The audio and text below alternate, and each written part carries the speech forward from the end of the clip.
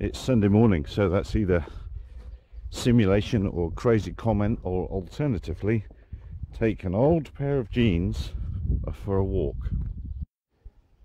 So here on what is normally Sim Sunday, I have taken my old jeans for a walk. Here they are, laid out in a very obvious fashion. Why are they laid out? None of it next to that poo, next to that cat poo. I'd like to find that big cat. I've got a camera trap over that way, trying to take pictures of porcupines, and I'd like a picture of that as well. Anyway, that's another story. So a couple of weekends ago I was asked to help search for somebody very sadly lost in the local area. A great deal of the community turned up, people on horses, people on motorbikes, and about 7 people with drones. And I thought we were pretty ineffective at the end of the day. Everybody was well-meaning, nobody had malintent, but I just thought we could leverage more the technology. And I spoke with Gene Robinson in the week. There's a video on the channel about that, and he told me about a little bit of software which I'm going to try now.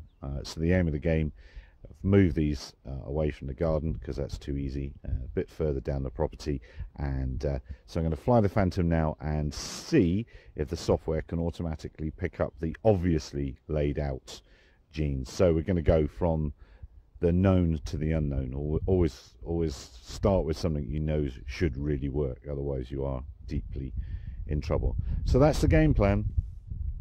So there they are. I'm going to be flying from the garden, which is another few meters up there. So I guess if I fly at 20 or 30 meters above takeoff, I reckon we'll be at about I don't know, 60, 70 meters above above the target, the Gene's target.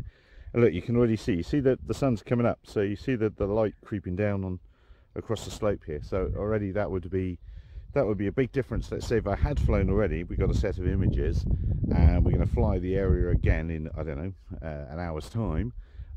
It's going to be sunlight or just shadows. So straight away I'm wondering if we could just keep adding images to the search folder and keep running it and see if results change. But anyway, that's another chat with somebody else, isn't it, really? Best read the manual for now. Okay, I flew, and as a recap, those genes on the top left are the genes that I walked down the hill and left laid out on a rock to find, and I created a colour profile using them, and then basically it looks for the pixel values, and you run it through the process, and it automatically looks for the colour and then flags it up if it sees that colour or a colour that's very close to it. I will say right from the outset that there is a problem. I've reported it to the developers. It didn't create the automated reports, and when the errors came up it reported something to do with USGS. So I suspect this might be one of the first times this has been used east of London and in the southern hemisphere.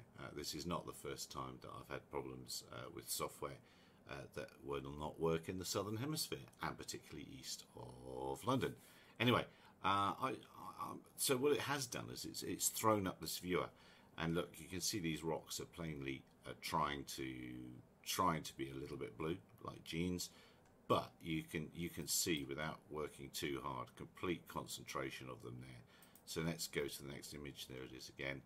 It was 69 images in total, and of those 69, it's automatically flagged 18 of them as having something that looks like the gene. Oh, it's over there, isn't it? Well, it looks like the genes.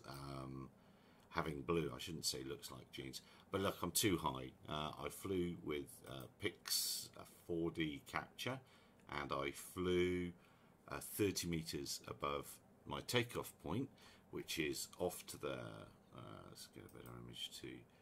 I take off up on the right hand side of the picture here, and that big shadow is from the tree, or these shadows are from a couple of big trees that I wanted to make sure I got over, and I think that was my undoing. So I left the genes down there overnight. So 2 things have happened overnight that I would hoped happened. It's rained, so they should be soaking wet down there, and that would have changed the colour, made them a darker colour. And what was the other thing that's happened overnight? I can't remember. Yeah, you see, but also, if I'm going to wait a little bit longer for the shadows not to be there, change the lighting on the situation.